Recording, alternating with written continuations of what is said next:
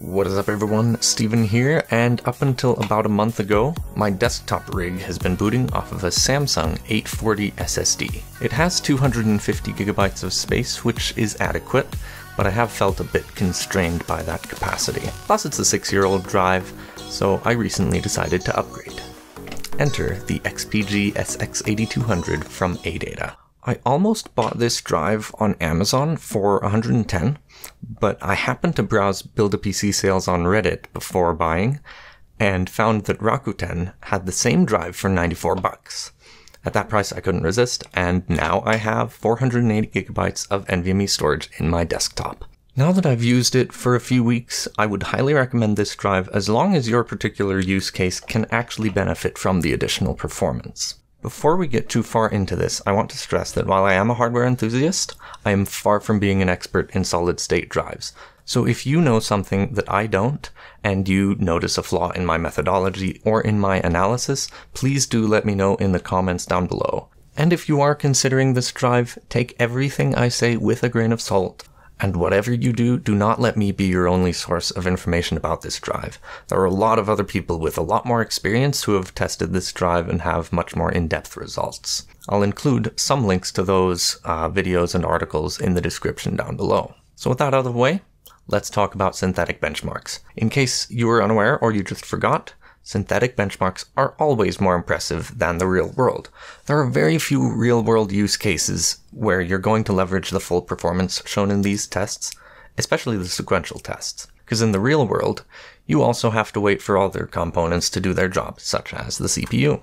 Synthetic benchmarks are just theoretical tests of how fast the drive can perform in a vacuum, meaning they're basically just pretty numbers. But of course they are pretty, so let's take a look. I ran all these benchmarks on several different drives. Of course, my new ADATA SSD is one of them, along with my old Samsung SSD. For perspective, I've also included a hard drive, in this case a 3TB Toshiba P300, which is my data and game drive in my desktop. Interestingly, my Samsung SSD seems to have slowed down recently, especially in writes. It's never been as fast as a modern SSD, but check out this graph comparing my Crystal Disk Mark sequential results on the drive when I benchmarked it this past March, compared to a benchmark run when I got the new drive about a month ago. It is noticeably slower in the write test than the SSD I use in my laptop, which is a Team Group L5 Lite 3D. Because of this, in all the synthetic tests I'm showing you, I'll also include this drive as benchmarked in my laptop as an indication of roughly how much performance you can expect from a low-end but still modern SSD. First, the Crystal Disk Mark sequential test. As expected, the 8200 annihilates all the other drives. NAND flash is really fast, and the NVMe standard allows it to perform much faster than these same flash chips would perform if they were connected through SATA. This graph also shows the lackluster write performance of my old drive, which is actually not that much faster than my hard drive. The first random test is the most impressive test in my opinion. The 8200 absolutely destroys the P300 by a factor of over 1,500. It's absolutely insane, and the other SSDs are far behind the 8200, but also far ahead of the hard drive, which just looks pathetic in this case. When you drop the thread count down to just 1, even with the increased queue depth of 32, the margin shrinks quite a bit. The hard drive performs virtually the same in this test as in the last test, which is typical of a hard drive, illustrating the fact that hard drives are not one bit faster in multi-threaded tasks than in single-threaded tasks. In other words, if you give it several things to do at once, it'll still just do them one at a time. That's all it can do.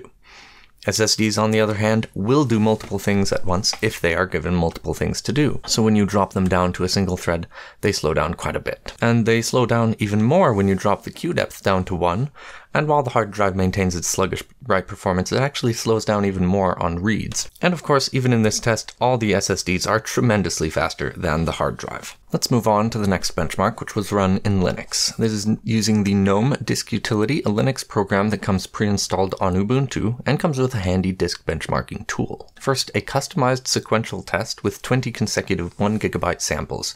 This shows the strongest performance we've seen yet from the new drive, benching even higher than in Crystal Disk Mark. Next, the default test uses 100 consecutive 10MB samples. This was actually the most amazing test to me because the 8200 finished the sequential test in just 5 seconds. Just take a look at this. It's absolutely insane. At this smaller sample size, the drive does take a small hit to read and write performance, although it's still crazy fast. Other drives also slowed down a bit, but still performed quite well relative to the hard drive. The last test measures access time, or latency, and it's the biggest reason why I like this benchmark. It shows a huge gap between a spinning drive and a solid-state drive. Remember that a hard drive has to physically rotate the platters and move the read-write heads in order to locate a particular sector, while an SSD just requests the data from a particular location. Thus, access time is astronomically faster on a solid-state drive and faster still on the modern drives. Let us look now at some tests with some more real-world relevance, starting with a test of several folder operations running on a folder containing 18 gigabytes of VMware files. Within Ubuntu 18.04, all running on an ext4 file system. I compressed the folder using the tar command, duplicated the resulting tar file, then decompressed it again with tar. I do suspect that the compression and decompression was basically just duplicating the data on the drive, but regardless, it does show that moving large files around within the drive is really fast. That said, if you're copying to or from a different drive, these speeds will be limited by that other drive. Next, startup times measured for a variety of situations, including Windows, several programs, and several games. Before we look at the data though, let me briefly explain my methodology. I've gotten in the habit of timing startups 3 times in a row, then averaging the 3 runs. It's not a particularly realistic way of assessing performance, but realism wasn't the reason behind adopting it. I adopted this method early this past summer when I upgraded my laptop to its current SSD from a hybrid drive. In comparing the data between the 2 drives, I wanted to err on the side of understating the performance difference, being a bit generous to the hybrid drive, and I estimated that a hybrid drive would benefit disproportionately from running such tests multiple times in a row. That way it could begin to cache those files. I'm not sure exactly how this methodology affects solid-state drives, although I have noticed that the first run, which is most likely indicative of real-world startup times, sometimes showed the largest difference between the drives. So for several of these startup tests, I will show the average times as well as the first run time. Starting with Windows, and the new drive performed no more than 2 seconds faster than my previous SATA drive in my computer. You may notice a few odd things about this chart. First off, the startup and restart times are surprisingly long, both for my old drive and my new drive. Also, my laptop SATA SSD solidly outperforms my new NVMe drive. These observations demonstrate that the firmware on my desktop motherboard, for whatever reason, is unusually slow to start up, and it's kind of annoying. My laptop SSD, of course, is starting up Windows on my laptop, whose firmware is much faster, and my testing methodology for these tests was to start the stopwatch when I pressed the power button. In retrospect, it may have been wise to remove this variable by only starting the stopwatch once Windows starts to load. But it's too late for that at this point. I've already wiped the old drive clean, so make of this data what you will. Moving on to a few small programs which start up really fast on either drive. They're both fast enough that my response time on the stopwatch could actually cause some significant variance. So with all these programs, you can expect nearly identical performance with any decent SSD. Once you look at some larger programs, the NVMe drive actually has a chance to pull ahead, especially when you look at first run results. That is, excepting GIMP, which was only slightly faster on the first run, yet much faster on subsequent runs. This makes me suspect that Vegas and Premiere require several larger files where the NVMe drive can stretch its legs, where GIMP mostly uses a lot of small files, putting the drives in a situation where the performance gap is much narrower. In game startup times, you might expect some major gains, although it very much depends on the game. Duck Game actually started up a bit slower on the new drive, although it's close enough that it could just be random variation. Overwatch, on the other hand, does show a fairly significant difference, especially when you look at first run results. Note that Overwatch was tested only going from the Battle.net launcher into the main menu. Since it's an online-only game, loading into the actual game, including maps and player models, would introduce too much variation with network, traffic, and latency. And unfortunately, I don't have data for very many games, simply because I didn't have many games installed on my Samsung SSD. Most of my games were, and still are, stored on my Toshiba P300, which is obviously going to be a lot slower. Or is it? Just for kicks, I threw together a chart comparing Ark Survival Evolved starting up from my hard drive compared to my new SSD. And the hard drive was actually marginally faster getting to the main menu, although the SSD pulled ahead when entering the game, especially on the first run. Note that for these tests, I loaded a single-player local game, so it shouldn't be affected by network traffic. With all these performance figures out of the way, let's talk about thermals. It's not a topic that I was originally planning on covering. However, I got a comment on the unboxing video from a fellow who bought this same drive, installed it in a MacBook Pro, and experienced some strange temperatures, 30 to 40 degrees hotter, with the included heatsink attached. That's exactly the opposite of what you'd expect. A heatsink or heat spreader is supposed to decrease temperatures by spreading out the heat over a larger surface area. So I did some testing on my own to try and figure out what was really going on. I wanted to remove my heatsink so that I could see if it made a difference in my computer, but in attempting to do so, I found that the strength of the adhesive would have made it remarkably difficult. While trying to pry it off, I even bent the heatsink a little bit. Basically, it looks like once the heatsink is on, it's pretty hard to get off, and it will not look the same after doing so. Plus, I wouldn't count on the adhesive even working after being removed. But I do still have data from the drive with the heatsink on, and I think we can glean some useful information from this. In my case, literally, the drive idles in the low 30s, then goes up to around 55 when stressed. Since it sits right under my GTX 1060, which uses an open-air cooler, GPU temperatures do have an impact on temperatures. When the GPU is stressed and the fans are spinning, the drive is a little hotter on idle and a little cooler under load. I think this means that the hot air from the GPU is somewhere between those temperatures, perhaps around 45 degrees. These results are right in line with what DC found without the heatsink, which makes me wonder why his drive was so much hotter with the heatsink on. It's a bit of a baffling phenomenon. Of course, a laptop has much less airflow than a typical desktop, but that should affect temperatures whether the heatsink was attached or not. So perhaps the heatsink was just not attached securely enough to the drive, or perhaps the heatsink added enough thickness for it to make contact with the chassis of the machine.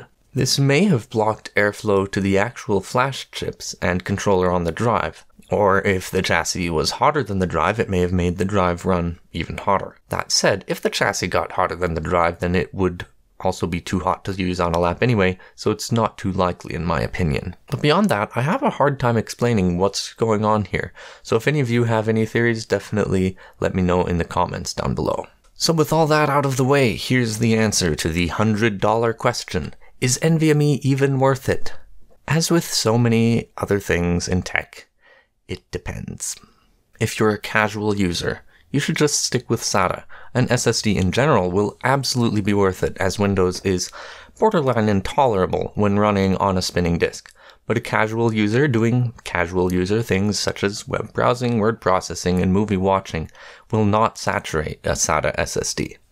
Instead of spending the extra money on NVMe, use it to get a bigger drive, or just save it to your bank account. You might consider a SATA SSD that uses the M.2 form factor for the sake of aesthetics, cable management, and a smaller PC perhaps, although they do tend to be a bit pricier than their 2.5-inch counterparts. If you're a gamer, you should consider NVMe. The benefit to game loading times will depend on the game, but it may be worth it. Modern AAA titles take up a lot of drive space, so it's likely that they'll need to load a lot of that information from the drive, and benefit significantly from a faster drive. On the other hand, casual or indie games, especially ones that don't take up much space on your hard drive, probably won't see a significant improvement, if any improvement at all. But in all these cases, it very much depends on the game, so if you can, look up tests online comparing the specific games you're likely to play, running on a SATA SSD compared to an NVMe SSD. Or just stick with SATA because the difference probably is not going to be night and day. If you are building a workstation, you should definitely consider NVMe. Many professional workflows involve dealing with a lot of large files and will thus be accelerated by a fast drive. Casual video editing, such as the simple edits that I do, doesn't seem all that taxing on a drive, but at higher resolutions, bit rates, or frame rates, or just in projects where you have a lot of large video files, this could be a significant bottleneck, especially if you do it frequently. If this sounds like your use case, you should definitely consider NVMe. Although for workstation use, you should also consider a higher-end pro-grade drive such as the 970 Pro, which will give you much better sustained write performance and better endurance. Of course, in any case, you need to consider compatibility. To use a drive such as this one, you will need an M.2 slot that supports NVMe drives. If you don't have such a slot, you'll need to stick with SATA drives or upgrade your system. So with all that out of the way, if you are considering NVMe, this drive, in my opinion, should be right up at the top of your list. The Samsung 970 EVO and Pro are pretty much the best NVMe drives you can get, but they're also the most expensive. This ADATA drive seems to get nearly the same performance as those drives, but at a much lower price. The 500GB model of the 970 EVO, for example, will generally set you back around $150 on Amazon. This is actually a pretty good price. And if you want the fastest NVMe drive around, this is it. But the SX8200, which is about as fast, is generally around $110 on Amazon.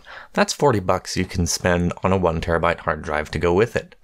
Plus, this drive has the slight advantage of coming with a small heat spreader, which, aside from having the logo upside down on most motherboards, looks pretty sleek.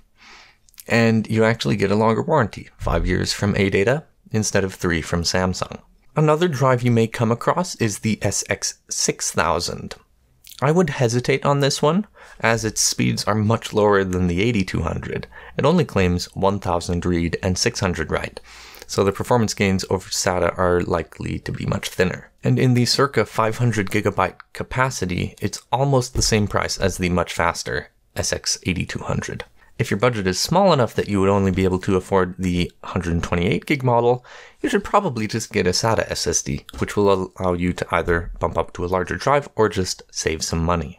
Of course, if you are going to get a solid-state drive this weekend, including Black Friday and Cyber Monday, is a great time to get one. In fact, if you are getting one at Black Friday pricing, the 970 EVO is a much easier sell, given how much smaller the price difference is between it and this ADATA drive. So for me personally, this drive has not been earth-shattering. In my particular use case, I occasionally do things that benefit from the additional speed. But in the time since I've gotten the drive, I haven't really done those things except for the purposes of this video. So I haven't yet been blown away by the overall experience. That said, there have been a few aspects beside the performance that have been rather nice. It is nice to be able to remove a SATA data and power cable from my case. Although to be fair, they were already hidden behind the motherboard tray, out of sight, out of mind. And it is nice to have a larger SSD, as I now have enough space to have a separate partition for Linux again. And now that I don't need my old drive as a boot drive anymore, I have it in an external enclosure as a portable SSD, which for some reason does not work on the front USB ports on my computer. Basically, most of the benefit I've gotten from this drive have been from the M.2 form factor and the larger capacity, not from it being NVMe. So maybe I would have been better off with a Samsung 860 EVO in the M.2 form factor, though it looks like it might have actually been a bit more expensive than the 8200. There are some cheaper SATA-based M.2 drives out there, although you will probably still end up paying a bit more than you would for a 2.5-inch SATA drive, where I've seen circa 500 gig drives as low as $60. In conclusion, if you're ready to jump to NVMe, the SX8200 is one of the best value options out there, given current pricing. But you really should think seriously about your particular use case, and whether or not NVMe actually makes sense for you. SATA SSDs still perform very well in almost every situation, and they're now cheaper than ever. So be sure to consider the market as it stands when you're in the market for a drive. Thanks for watching, and I'll figuratively see you in the next one.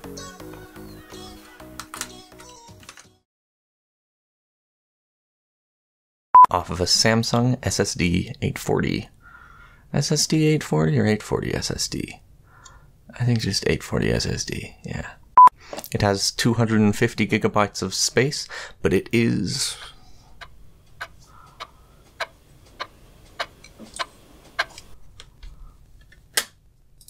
Let's just reword this do a little rewriting on the fly.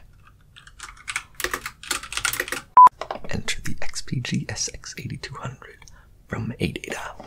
Before we get too far into this, I want to stress Since it sits right under my GTX 1080,